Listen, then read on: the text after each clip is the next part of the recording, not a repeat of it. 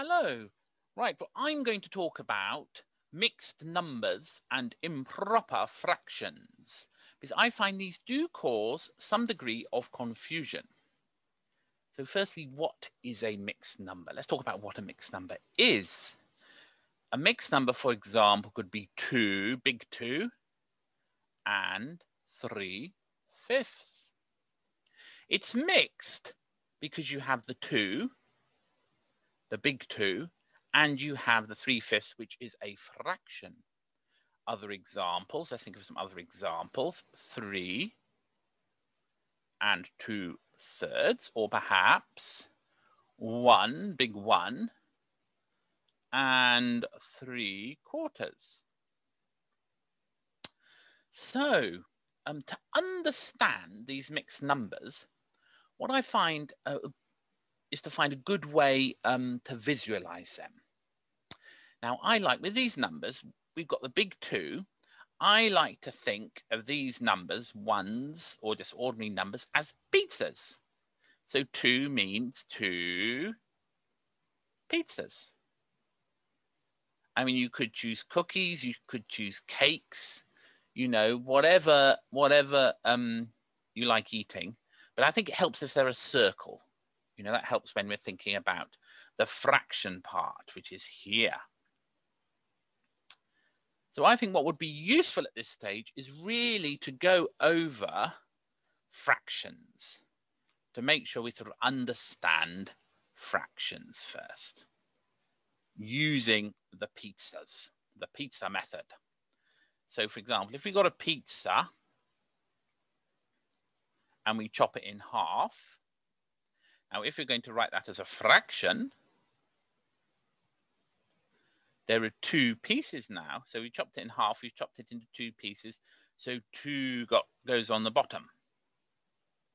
And the bottom has a posh name, which is the denominator.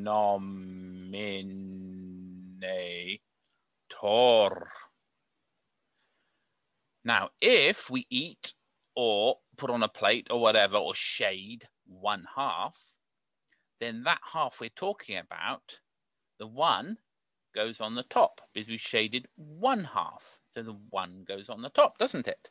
And the top of the fraction is called the numerator. Lovely. So that's a half. Now, if, let's just chop it into pizza into a half again. So we know our fraction is going to have 2 on the bottom, isn't it? Because we've chopped it into 2 pieces by chopping it into a half. Now, let's say we eat or shade both halves. Then the 2 will go on the top. So that's 2 halves of a pizza.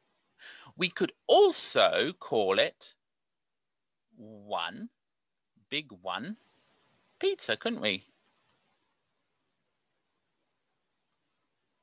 So it's 2 halves, but it's from 1 pizza. It's 1 pizza, so we call it 1 pizza. So let's just do that with some other fractions, shall we? So for example, we could take our pizza,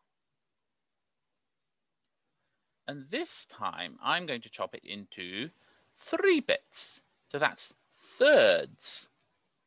So in the denominator at the bottom of the fraction goes a 3. Now let's say we shade 1/3. So we're talking about just that piece. The 1 would go on the top. If we have our pizza and we chop it into 3 bits again,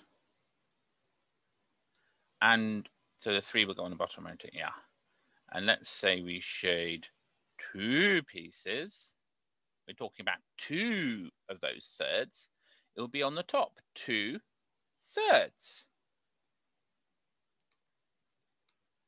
Now, if we're talking about, we chop it into 3 again. There's our fraction. So there's 3 on the bottom. But now we'll just shade all of 3/3, the whole thing. Then a 3 goes on the top. So that's 3/3 of the pizza, but we've shaded a whole pizza, or we've eaten a whole pizza. That 3/3 is the same as saying 1 pizza, or 1. Does that make sense? Likewise, let's just do it with quarters. Why not?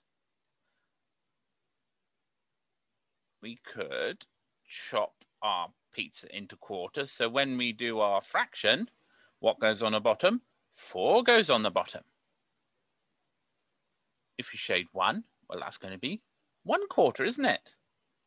Then if we shade, I don't know, let's say 4's on the bottom, so we chopped into 4.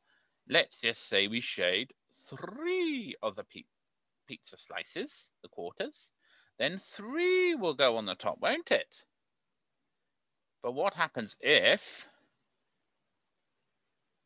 oopsie daisy, what happens if we shade, we chop it into 4 as we did before.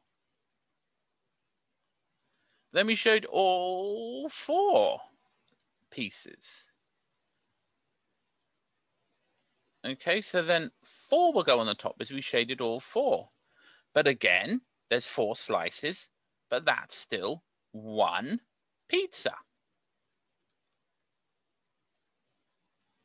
Now let's do it with fifths. I can't say it, with fifths. So now we're going to have our pizza here. And I'm not sure I can do this without making it messy, but never mind, you get the idea. We've chopped it into 5 slices now. So if we shade 1, that's going to be 1/5. But then if we chop it into 5 slices again, and then there's 5 on the bottom because you chopped it into 5. Let's say we eat or shade all 5 pieces. 5 over 5. That's going to be, again, 1 whole pizza. Just see. So actually, if you have a fraction and you have the same number on the top and on the bottom,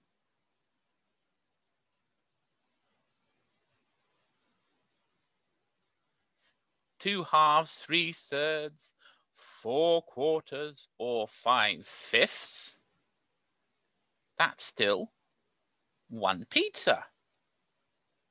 You know, we've eaten a different number of slices, but we've still eaten a whole pizza. You could chop it into 1,000,000 pieces if you really wanted to. You were very bored and wanted to spend your time doing that. If you ate all 1,000,000 pieces of the pizza, you'd still be eating 1 pizza. Okie dokie. So let's see if we can apply this to, we've got plenty of space, haven't we? So let's just get rid of all that. Our mixed number. So let's take, to start with, we'll take 2 and 3/5. Now the 2, the big 2, we've already said it's going to be 2 pizzas. And the 3/5 is a fraction. And we've already discussed that 1, 2, 3. That's going to be 1, 2, 3. Not very neat shading, but you get the idea, don't you? So that's a 3/5 bit there. Now we could think of these 2 pizzas as just 2 pizzas, but because we're thinking about fifths, we could chop them into fifths because the denominator of the fraction is 5. So we're thinking about fifths. So we could think of them as 2 pizzas, but we could also think of them as 1, 2, 3, 4, 5, 6, 7, 8, 9, 10 fifths. Because that 1 pizza, we said, is 5/5. That's 5/5. That's 3/5. So in total, 2 and 3/5 is going to be 13 fifths. Does that make sense? I do hope. Let's do another one, shall we? So let's say This time, oh, let's take 1 3/4, shall we? 1 3/4. Okay, well, 1 is going to be 1 pizza, isn't it? And 3/4 is going to be not very neat, but you still get the idea. 3/4 of a pizza. You see, that's a 3/4 bit, and that's a 1. So now we're talking about quarters, so let's chop our 1 pizza into 4. So we've got 4/4. We could think of it as 1 3/4, or we could think of it as 1, 2, 3, 4, 5, 6, 7/4, can't we? Just see. So I think visualizing this with pizzas or chocolate cake or cheesecake or whatever you happen to like eating that's circular, I think is an extremely good idea. So let's just take another one. Because with maths, you see, I think it's good to do as many questions as possible. It's like piano or hockey or football or anything you want to get good at. You exercise, you practice. Now the 2/3 bit, let's put a circle around it for a bit of fun. The 2/3 is going to be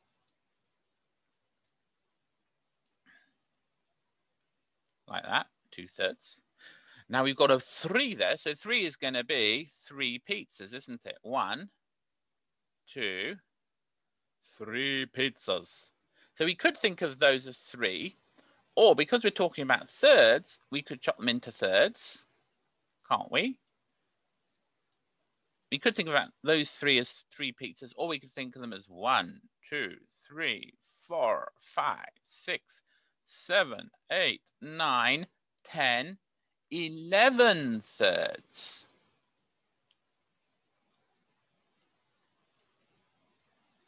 You see? Now there is a trick. There is a trick.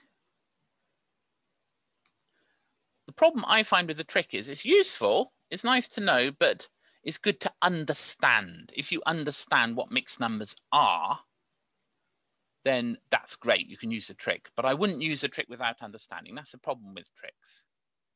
So for example, I'll show you the trick. 2 3/5. What you can do is multiply the 5 in the denominator of the fraction, the 5 times the big 2 times, and then to that you add the 3. So some people see this as a big C coming around like that. 5 times 2, add the numerator, 3.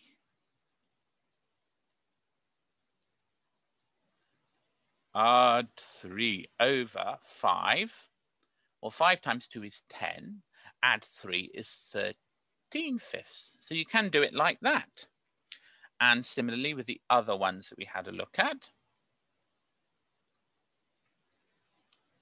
Well, with this one, 4 times 1 is 4. Add 3. There's a times there and there's an add up there. Over 4 is going to be 4 times 1 is 4. Add 3 is 7. 7/4.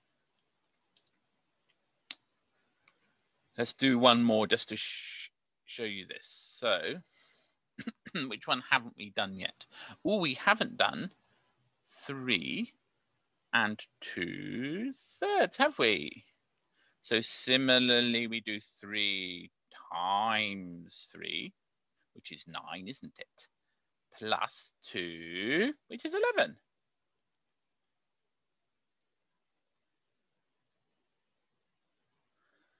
Three times 3, 9, 10, 11 thirds.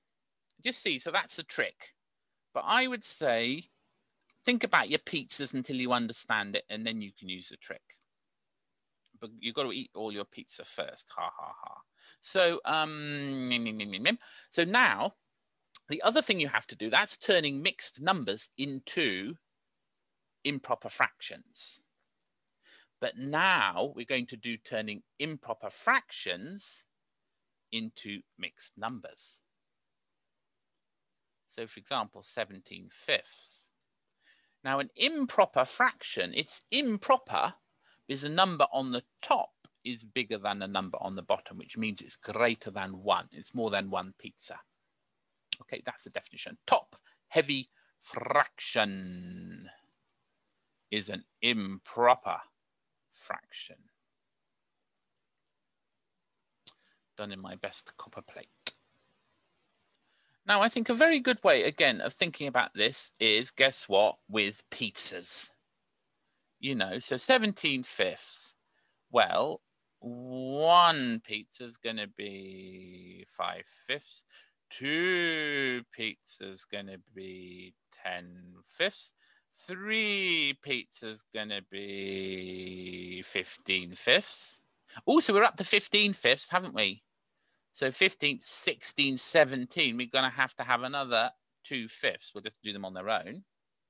So this could be 5, 10, 15, 16, 17/5. Or we could think of it as 1, 2, 3, and 2/5. Couldn't we? Couldn't we? So then, let's look at another one. Or let's just think of another one. We've done fifths. Let's do some quarters. What about 14/4? So we've got 1. How many quarters are in 1? There are 4. We're up to 4. If we have another 4/4, that's 8/4. Another 4/4, that's 12/4. Oh, we're nearly there. We've got to get 14, haven't we?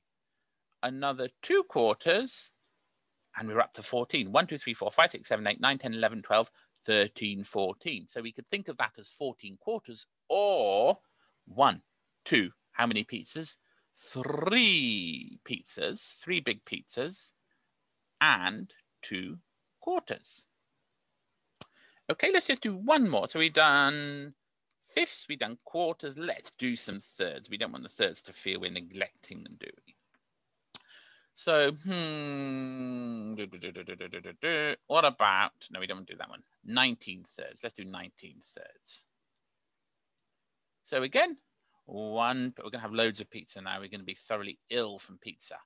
3, 6, 9 thirds, 12 thirds, 15 thirds.